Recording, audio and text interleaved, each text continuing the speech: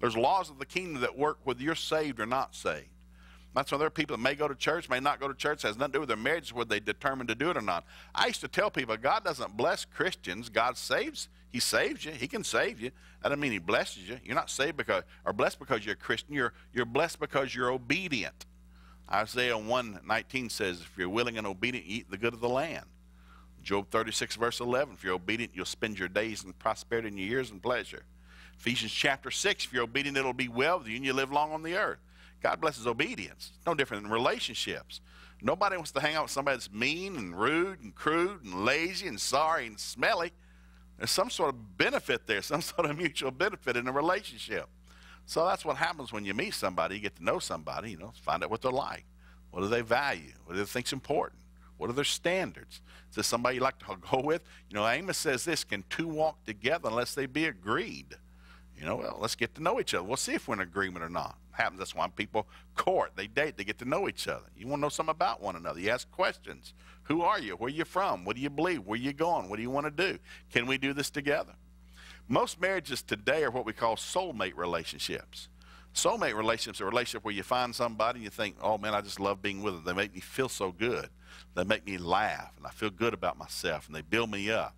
Well, that's great and that is a gift. But listen to me, somebody that's a great date is not necessarily a great spouse. The same quality that might make a fun date might make a horrible spouse, because there's certain jobs that a spouse has according to the Word of God that you're going to have to do. It doesn't matter where you live, how old you are, doesn't matter how many times you've been married. These are just things that govern relationships. And so we're going to learn about great relationships today and what they mean. To do this, I want to go back and just give you some things about two are better than one. Genesis chapter 2, verse 18, God said it's not good for man to be alone. God made it so we would need one another. Males would need females, females would need males. Now, the devil's really done a great job of trying to bust that up. Men make fun of women, women make fun of men, and you can't watch a movie or a TV program where there's a great male. They make fun of all men. The devil's gone after the head, make fun of men. Men are rude and crude and selfish and mean and this, and they pass gas, and they don't know how to have manners. And that's what the whole media thing's tried to destroy, the office of man, make men look stupid. And men can do incredibly dumb things, but God made man. God made man in his image. God made men stronger than women to protect women and provide for them, not to abuse them and beat them. So that's what sin does. Sin destroys everything. Sin came into the very first family, the first marriage, Adam and Eve. First family, got Cain, Abel. All of a sudden, sin comes into the first family. You know what happened to them? If you read it in Genesis, it said sin came into the first family. They got fired from their job. They got evicted from their house. Their kids started killing each other. Greatest enemy of anybody, sin, not doing what's right.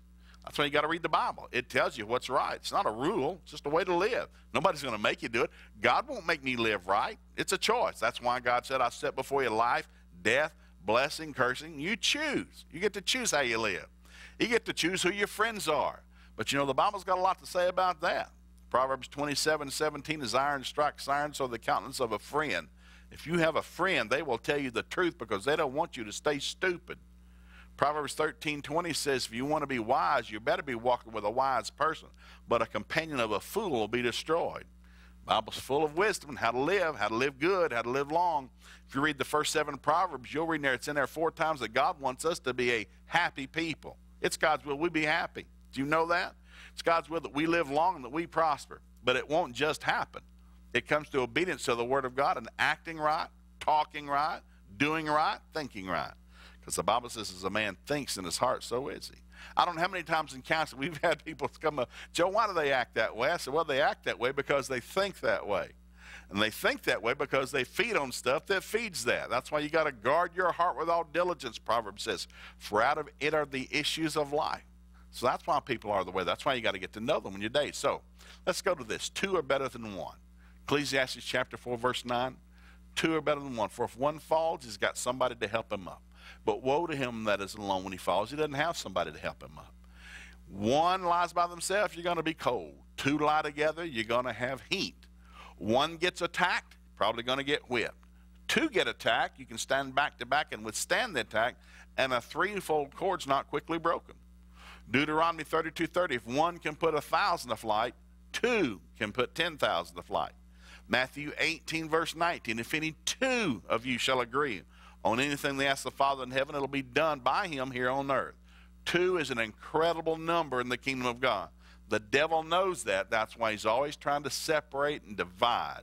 He does. That's how he conquers, by separation. Jesus, on the other hand, said this in John. He said, Father, make them one together like you and I are one. That's why God talked about marriage. He said, what God has brought together, don't let man put asunder. Because there's a great advantage